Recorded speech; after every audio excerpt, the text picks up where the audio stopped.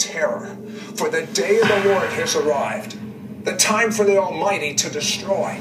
Every arm is paralyzed with fear. Every heart melts, and people are terrified. Pangs of anguish grip them, like those of a woman in labor. They look helplessly at one another, their faces aflame with fear.